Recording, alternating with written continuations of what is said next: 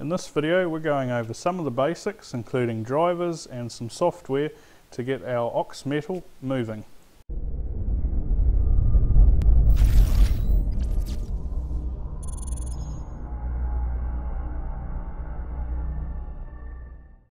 So if you've been following the build, you would have known by this time that for my driver board I chose the NCX Pro V2. However, the NCX Pro V2, along like a lot of other driver boards, uses Grbl firmware.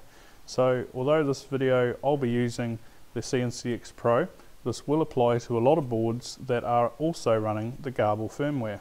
So without further ado, let's take a look at the software we need. So our first job is to open up our web browser, and we're going to go to a couple websites and download some software. So the first one I'm going to visit, all the links will be in the video's description by the way, is ftdichip.com, and depending on your operating system you're going to want to download the appropriate driver. So I'm running Windows 64-bit, so I'm going to click on this here, and then we're going to want to choose to save the file and hit OK. I'm not going to do that because I've already downloaded it. Next we're going to go to GitHub and we're going to download Universal GCode Sender. So I'm going to scroll down and you're going to come across this stable builds volume, and you're going to want to select the latest stable build. So in my case right now it's 1.0.9. I'm going to click on that,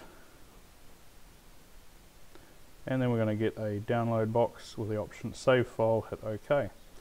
Now Universal GCode Sender does use Java software to run, so if you don't have Java installed you'll have to navigate to java.com and download their free Java application, which will install on your computer, and then you'll be able to run Universal GCode Sender. So here we have the two zip files that we've downloaded from GitHub, Universal GCode Sender and ftdichip. We've got the drivers here, so I've extracted those, so I can delete those now. And we're left with these two folders. So now we can go ahead and plug in our NCX Pro board. Oh, did you hear that? We got the dreaded drivers not installed sound. So we're going to go to Control Panel. We're going to go to Device Manager and close Control Panel now. And you can see here it's already opened up under Other Devices a USB device with a yellow exclamation mark next to it. We're going to select, right click on the USB device, select Update Driver Software. We're going to select Browse My Computer for Driver Software. We're going to click on Browse. We're going to navigate to the desktop and then the folder that we extracted with the drivers in it. Hit OK, hit Next. And there we are, drivers successfully installed. So we can close all that now. And now we can take a look at Universal GCode Sender. So we're going to click on Universal GCode Sender here. So this is Universal GCode Sender. So provided Universal GCode Sender has detected your board, it will automatically select the right COM port. So in my case it's 6. Make sure the baud rate is set to 115200. Select that from the drop down, and we're going to hit Open Connection. So we have successfully connected to our board, and we can tell that by getting this little bit of text back from our NCX Pro board. Now we've got an alarm state here. When you're first setting up your NCX Pro you shouldn't actually get this, and even if you did you shouldn't be worried about it. Not yet at least. So if we want to change settings on our board, we use this command prompt here, and we're going to send $$, and we're going to hit enter to send that code. And this might look scary at first. This is all the settings for our NCX Pro. Now it might look like a bit of rubbish at the beginning, but after a little bit of reading and probably after this video tutorial you'll be pretty wise on how to adjust everything here. A lot of the stuff we actually don't need to play around with. Most of it we can leave alone. Stuff we may have to change is, for instance, these three values here. This is our steps per millimeter value for the X, Y and Z axis. And basically, if we've got a $sign and then digits after it, that is the code itself. After we got an equal sign and then generally numbers to follow after that, that is the value. So for instance, $100 is the steps per millimeter value for the x-axis, and then after the equal sign we've got 200, so that's 200 steps per millimeter. Same goes for the x, y, z feed rate, acceleration, max travel, so on. We've got a few other settings here. We've got soft limits, hard limits, home cycling, and a lot of this, as I mentioned, we don't have to change.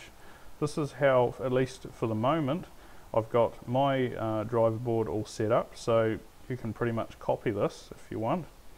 But if you would like to know more about what all these settings do, there will be a link down the video's description to go to this page on GitHub, and if we scroll down we can see view Grbl settings, and we can see all the settings which our NCX Pro board just spat out on the universal G-code sender.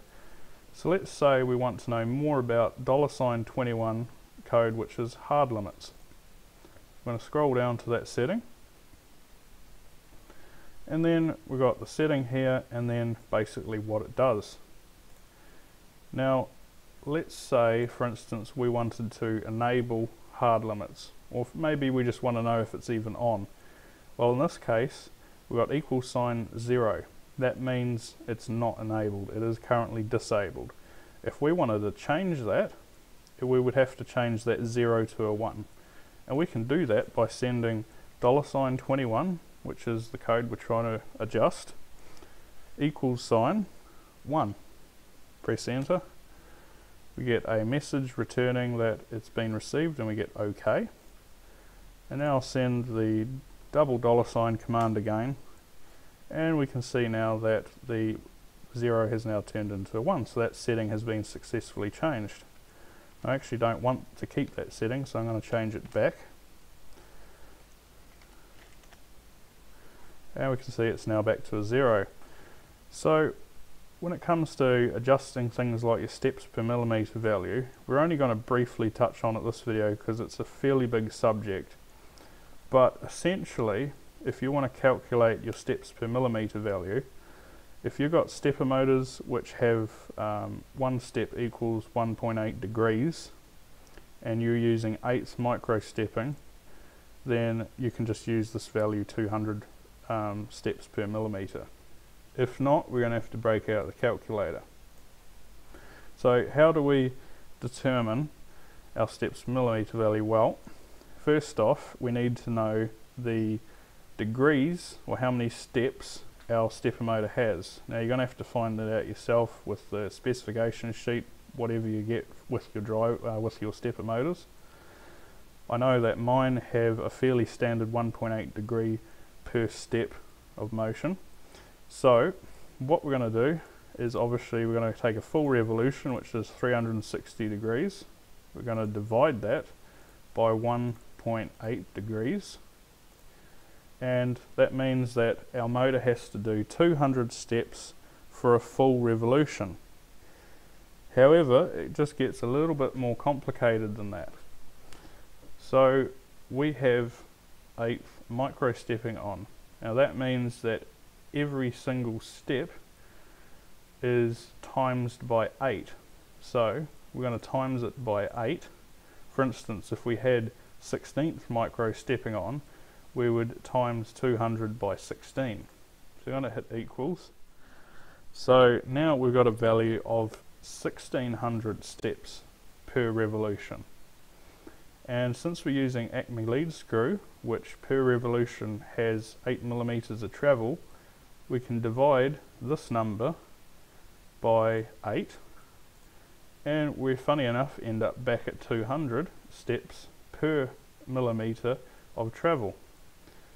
And I realise at that point that might have sounded like a bunch of rubbish, but if it is confusing, there's plenty of information online of how to get to your steps per millimetre value. As far as our max feed rate for our X, Y and Z, I've left them at a fairly standard 1500 millimetres per minute. It's fairly slow, and 1000 millimetres per minute on the Z axis. I'm probably going to tweak these later. Other stuff I've enabled is home cycling, and I have changed home direction invert, and that is $23 equals 3. So basically now we can look at the machine controls.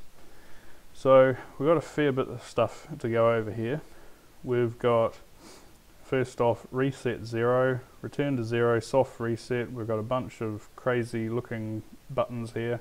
We've also got our controls to move our machine in the positive or negative direction of any of the axes. We've also got step size 200, so if we wanted to move, 20, so if we want to move 10 millimeters, I enter 10 and then would select any of these buttons to move the axis in that direction.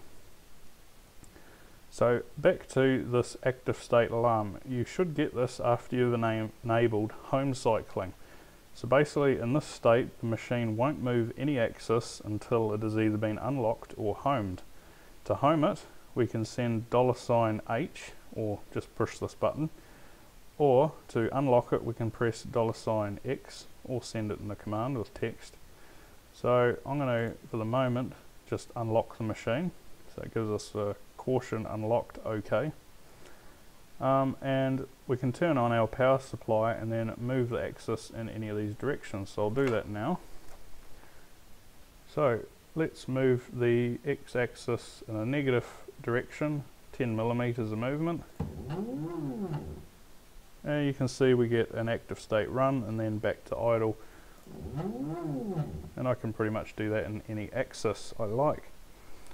So let's move over to the camera so you can see what the machine's doing now. So now we're looking at the machine. So now I'm going to send it $H command, which is going to home it. So what the machine's doing here is it's using a fast seek rate to find the maximum travel on the limit switch until it hits a switch. Then it's going to bounce off the switch, and then it's going to slowly creep back up to the switch for a second time to get a precise measurement.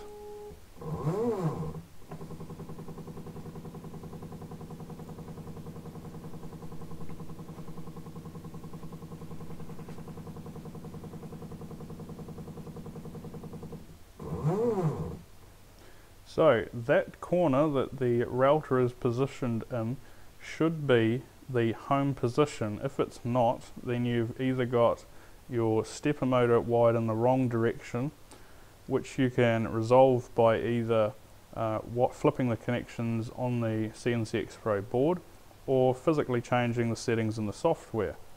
Another option you have is to also look at the homing direction, which is a setting, and I'm not going to go over that because there's more information than I could tell you on that GitHub page about all the commands. So basically at this point the machine is homed, and I'm just going to push back the y-axis so you can see my childish scribble on the board underneath.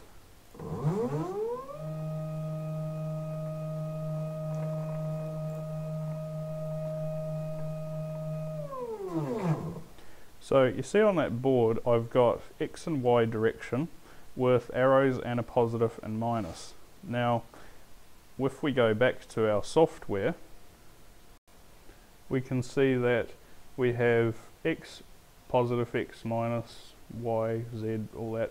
So Z plus would be raising the bit, Z minus would obviously be down towards the table, Y plus should be away from home, Y negative should be towards home, same with X. And we'll go back to our camera. So if I sent a movement such as to move the x-axis 100 millimeters in the positive direction, which it is doing now, But let's say you had the machine configured wrong, so that when you sent a command to move the x-axis in the positive direction, it actually moved it in the negative direction. That's where we get back to, you have to change the direction the stepper motor is rotating. And as I mentioned, we can either flip the connections on the board or change it in the software. So hopefully at this point you've got your ox mill up and running smoothly without too much difficulties. So now really our next step is we can mill something out. And to do that we need a GCode file, which we can send using Universal G-Code Sender to tell the machine where to go and where to cut. Now the G-code is created by using CAM software. Now CAM software comes in a variety of flavors, including paid and free, and we'll be going over CAM software in another video and how to generate G-code and then send that to the machine to cut out our objects for us. So if you want to see that, there'll be a link up here once that video goes live. And if you found this video helpful, it'd be tremendous if you give it a like. And also, if you loved this video, do hit that subscribe button. I'm sure there'll be plenty more videos you enjoy to come. Other than that, thank you very much for watching. I'll see you in the next one. Bye for now.